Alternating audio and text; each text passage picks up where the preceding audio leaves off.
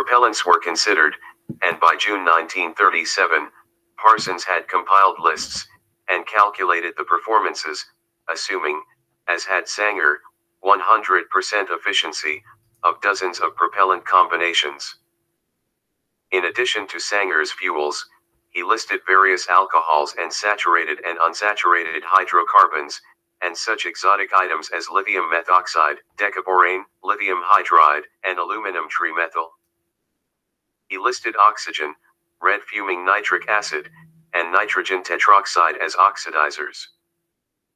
The next combination that the group tried then was nitrogen tetroxide and methanol. Tests began in August 1937. But Molina, instead of working outdoors, as any sane man would have done, was so ill-advised as to conduct his tests in the mechanical engineering building, which, on the occasion of a misfire, was filled with a mixture of methanol and N2O4 fumes. The latter, reacting with the oxygen and the moisture in the air, cleverly converted itself to nitric acid, which settled corrosively on all the expensive machinery in the building. Molina's popularity with the establishment suffered a vertiginous drop. He and his apparatus and his accomplices were summarily thrown out of the building, and he was thereafter known as the head of the Suicide Squad. Pioneers are seldom appreciated, but the group continued work until July 1, 1939, when, at the instigation of General Hap Arnold, the Army Air Corps sponsored a project to develop a JATO rocket unit to help heavily laden planes take off from short runways. From now on, rocket research was to be paid for by the military, and was to be classified. Galcid had lost her virginity with Molina's first explosion. Now she had lost her amateur standing. 2. Peenemünde and JPL. Von Braun started work on his PhD thesis, Rocket Combustion Processes, in November 1932. All of his experimental work was done at Kummersdorf West, an artillery range near Berlin, and the Reichswehr paid the freight, and built up a rocket establishment around him. When he got his degree, in 1937, he was made the technical director of the organization, which was soon moved to Peenemünde. There the A4, better known by its propaganda name, V2 was designed and developed. Very little propellant development was involved in the A4. From the beginning, liquid oxygen was the intended oxidizer, and 70 to 30 alcohol-water mixture, as had been used by the VFR, the fuel. And Helmuth Walter's 80% hydrogen peroxide was used to drive the fuel pumps. The peroxide entered a decomposition chamber, where it was mixed with a small quantity of a solution of calcium permanganate in water. This catalyzed its decomposition into oxygen and superheated steam, which drove the turbines, which drove the pumps, which forced the oxygen and the alcohol into the main combustion chamber. The A4 was a long-range strategic weapon, not designed to be fired at a moment's notice. It was perfectly practical to set it up, and then load it with alcohol and oxygen just before firing. But the Reichswehr needed anti-aircraft rockets that were always ready to fire. When you get word from your forward observers that the bombers are on the way, you don't have time to load up a missile with liquid oxygen. What you need is a storable propellant. 1. Peenemünde and JPL. 13. That can be loaded into the tanks beforehand and kept there until you push the button. You can't do that with oxygen, which cannot be kept liquid above 119 degrees Celsius, its critical temperature, by any pressure whatsoever. The Reichswehr was rather slow to realize the need for AA rockets. Maybe they believed Hermann Göring when he boasted, "If the British ever bomb Berlin, you can call me Meyer," but when they did, they found that work on storable propellants was well underway. It was, at first, concentrated at Helmuth Walter's Wittwerke at Kiel. As has been mentioned, high-strength hydrogen peroxide, 80 to 83%, first became available in about 1934, and Walter had fired it as a monopropellant, and the Luftwaffe was immensely interested. Like General Arnold, in the US they could appreciate the fact that a JATO rocket would enable a bomber to take off with a heavier load than it could normally carry, and by February 1937, a Walter hydrogen peroxide JATO had helped a Heinkel-cated airplane to get off the ground. Later in the year, a rocket-powered airplane was flown, again using a hydrogen peroxide motor. The Messerschmitt 163A Interceptor used the same propellant. But peroxide is not only a monopropellant, it's also a pretty good oxidizer. And Walter worked out a fuel for it that he called C-Stoff. The peroxide itself was called T-Stoff. Hydrazine hydrate, N. 2. H. 4. H. 2. O ignited spontaneously when it came in contact with peroxide. Walter was probably the first propellant man to discover such a phenomenon, and C-Stoff consisted of 30% hydrazine hydrate, 57 of methanol, and 13 of water, plus 30 milligrams per liter of copper as potassium cuprocyanide, to act as an ignition and combustion catalyst. The reason for the methanol and the water was the fact that hydrazine hydrate was hard to come by, so hard, in fact, that by the end of the war its percentage in C-Stoff was down to 15. The Messerschmitt 163B Interceptor used C-Stoff and T-Stoff. The next organization to get into the rocket business was the Aeronautical Research Institute at Braunschweig.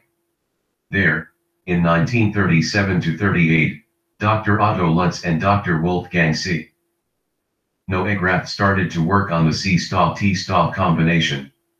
Next, BMW, Bavarian Motor Worksize, the people who make the motorcycles, were invited by the Luftwaffe to get into the act. Helmut Philipp von Zborowski, the nephew of the famous pre-World War I racing driver, was in charge of the operation, and Heinz Müller was his second. In the summer of 1939 BMW got a contract to develop a JATO unit, using the C-T-Stoff combination, and they worked with it for some months. But von Zborowski was convinced that 98% nitric acid was the better oxy. 14. Ignition. Dizzer, as well as being immensely easier to get, LG Farben guaranteed unlimited quantities, and set out to convert the brass to his point of view. From the beginning of 1940, he and Müller worked on the nitric acid-methanol combination, and in 1941 proved his point, convincingly. With a perfect 30-second run at the 3,000 pounds force thrust level. He even convinced Eugen Sanger, who was sure that oxygen was the only oxidizer worth thinking about. And in the meantime, early in 1940, he and Müller had made an immensely important discovery that certain fuels, aniline and turpentine, were the first they found, ignited spontaneously upon contact with nitric acid. Noegrath learned of this, and joined the BMW people in their search for fuels with this interesting property. His code name for nitric acid was Ignal, and for his fuels Ergal, and, a fast man with a Greek root, he came up with Hypergal for the spontaneous igniters. Hypergal and its derivatives, such as the adjective hypergolic, have become a permanent part not only of the German, but of the English language, and even, in spite of the efforts of Charles de Gaulle to keep the language pure, of the French as well. The discovery of hypergallicity was of major importance. Running a rocket motor is relatively easy. Shutting it down without blowing something up is harder. But starting it up without disaster is a real problem. Sometimes electrical igniters are used, sometimes pyrotechnic devices. But neither can always be trusted, and either is a nuisance, an added complication, when you already have more complications than you want. Obviously, if your combination is hypergolic, you can throw out all the ignition schemes and devices, and let the chemistry do the work. The whole business is much simpler and more reliable. But as usual, there's a catch.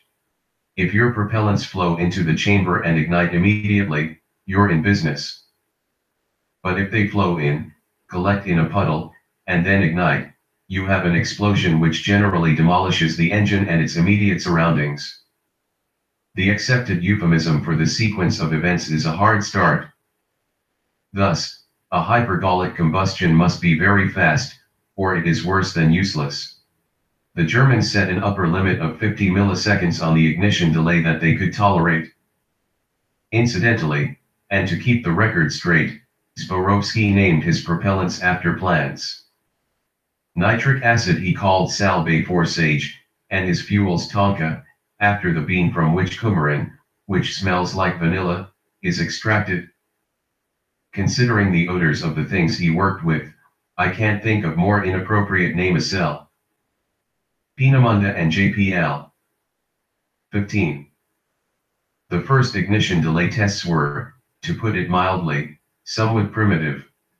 After a long night session, searching through old chemistry texts for substances that were violently reactive with nitric acid, Zborowski and Mueller would soak a wiping rag with a promising candidate and spray it with nitric acid and see how quickly or if it burst into flames.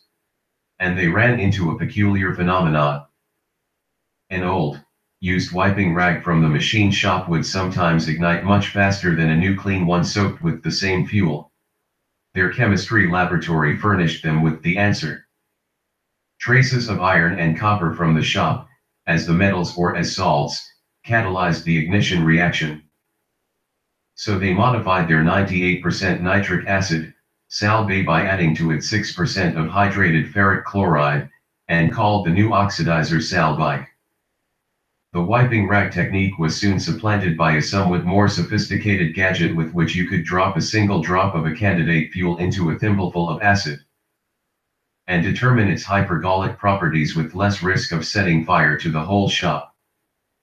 And for the next 4 years BMW on the one hand and Noe Graf on the other were trying the hypergolicity of everything they could lay their hands on.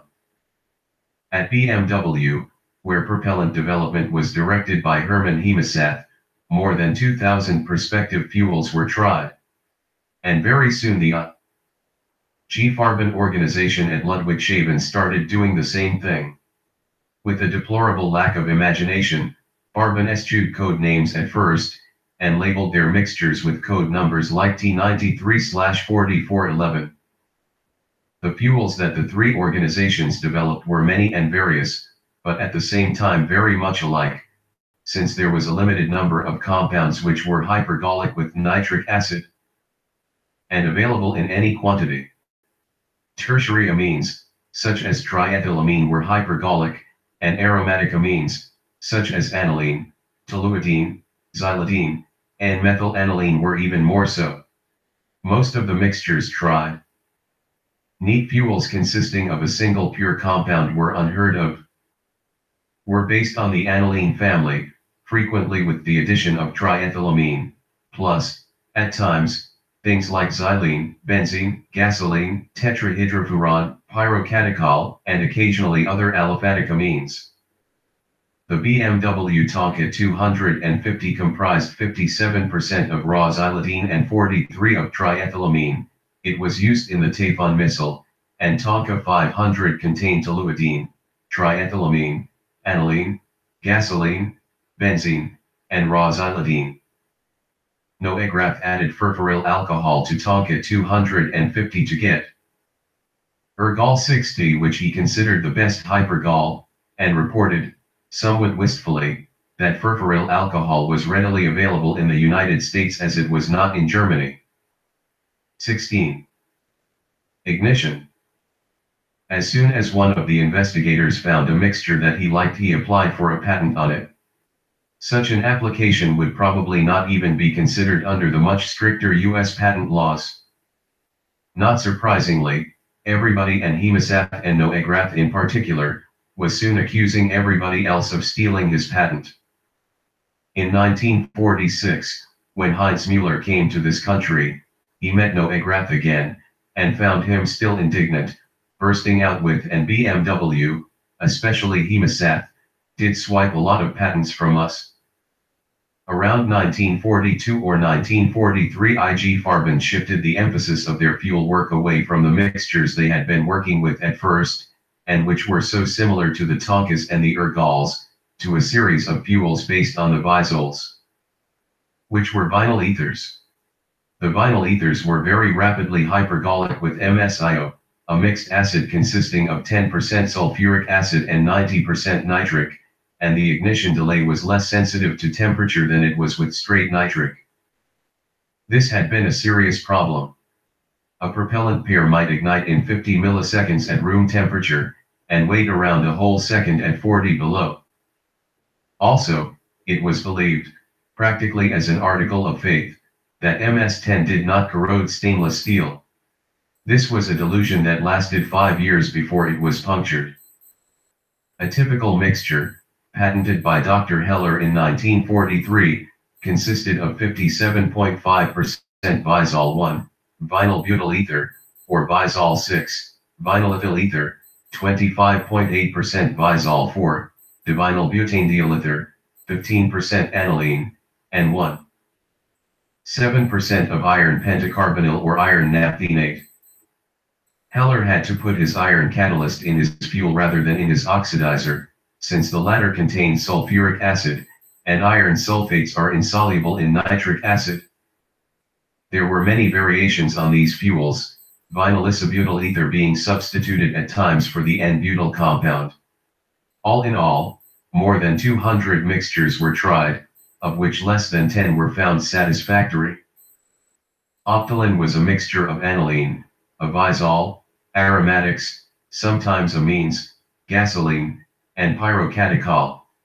The Wasserfall SAM used a visol fuel.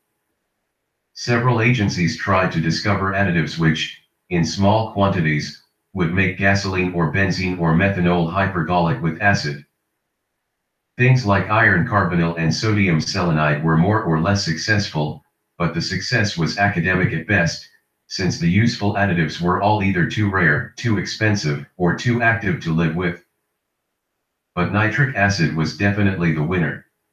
Many German missiles were designed, at first, to use peroxide, but as the war went on, the Walter Type 17 submarines threatened to use up the whole production, and as the nitric acid work was so successful, the shift to the Peenemünde and JPL-17 ladder oxidizer for missile work was inevitable.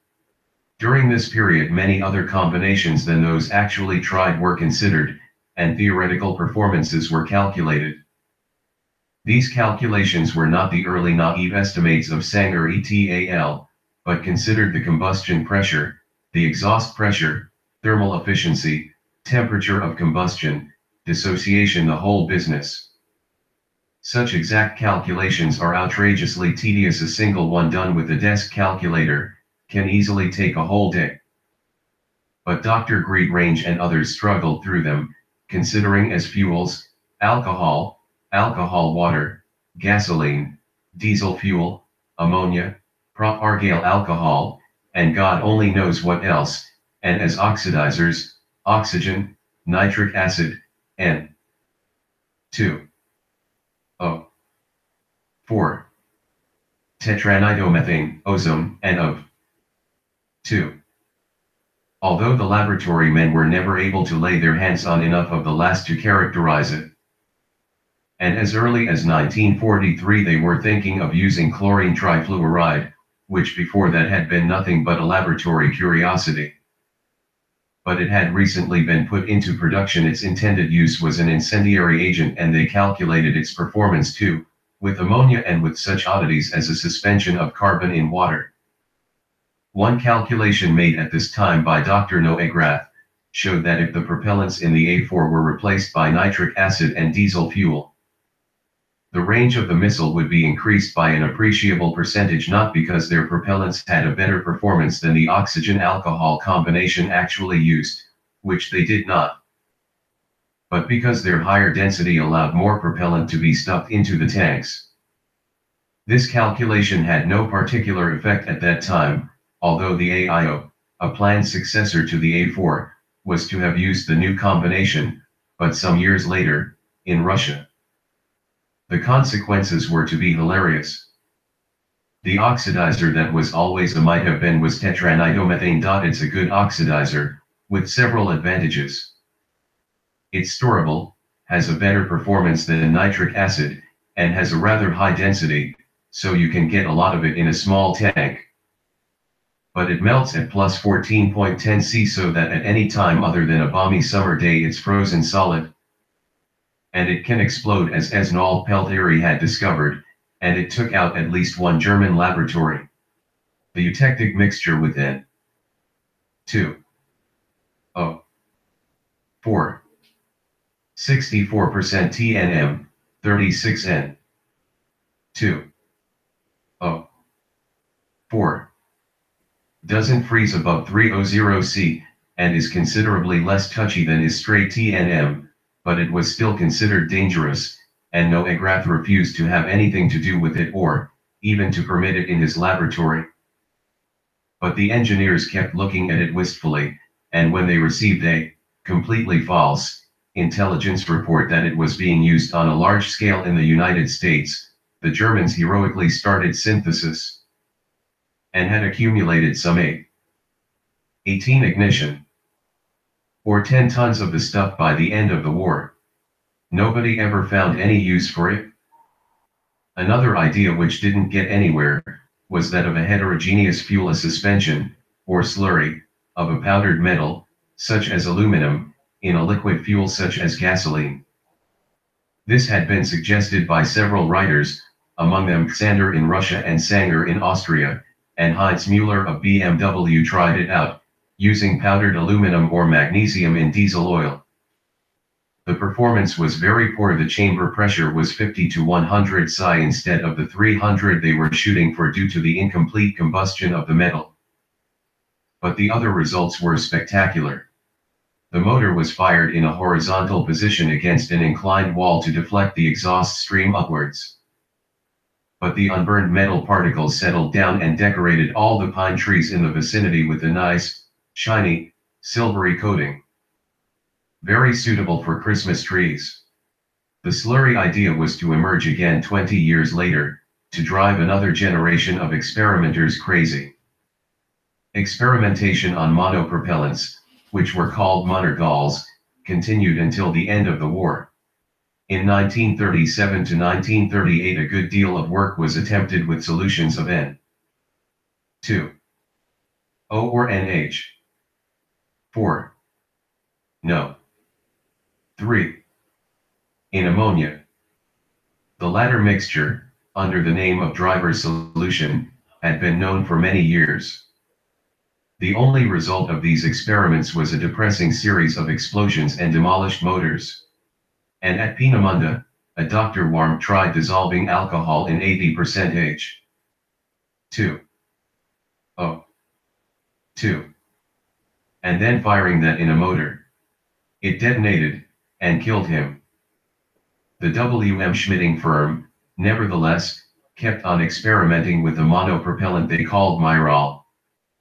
An 80-20 mixture of methyl nitrate and methanol, very similar to the nitroglycerin methanol mixture that Krakow had tried years before.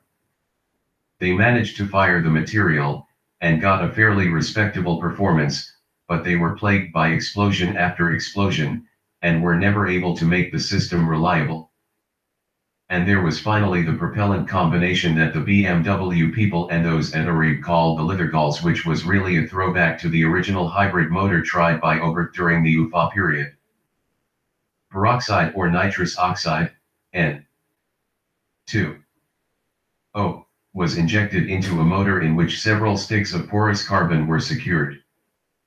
Nitrous oxide can decompose exothermically into oxygen and nitrogen, as peroxide does to oxygen and steam, and can thus act as a monopropellant. But the experimenters wanted to get extra energy from the combustion of the carbon by the oxygen formed. When they surrendered to the Americans at the end of the war, they assured their Peenemünde and JPL 19 captors that just a little more engineering work was needed to make the system work properly. Actually, some 20 years elapsed before anybody could make a hybrid work. Meanwhile, back at the ranch, the most striking thing about propellant research in the United States during the war years is how closely it paralleled that in Germany. True, there was no American A4, and high-strength hydrogen peroxide was unobtainable in this country, but the other developments were closely similar. As mentioned in the first chapter, Galsit's first job for the armed forces was to produce a JATO to help the Army Air Corps get its bombers off the ground. And the Air Corps demanded a storable oxidizer. They were not, repeat not, going to fool around with liquid oxygen. So the first order of business was choosing an oxidizer. Oxygen and ozone, neither of them storable, were obviously out. Chlorine had insufficient energy, and Malina, Parsons, and Foreman, who, with the assistance of Dr. H.R. Moody, did a survey of the subject, considered that N2O4 was impractical. It is difficult to say why, but the extremely poisonous nature of the beast may have had something to do with its rejection. They considered 76% perchloric acid and tetranidomethane, and finally settled on red fuming nitric acid, RFNA, con. Aiming 6 or 7% N2O4. They tried crucible burning of various fuels with this acid: gasoline, petroleum ether, kerosene, methyl and ethyl alcohol, turpentine, linseed oil, benzene, and so on, and found that the acid would support combustion. Further, they found that hydrazine hydrate and benzene were hypergolic with it, although Hay had never heard of the word, so acid it was. There is a highly non-prophetic statement in the final report for 1939 to 1940, Air Corps Jet Propulsion Research, Galsit JPL Report Number 3, 1940. By now Malina's group had become the Jet Propulsion Laboratory, with von Karman at the head. The only possible source of trouble connected with the acid is its corrosive nature, which can be overcome by the use of corrosion-resistant materials.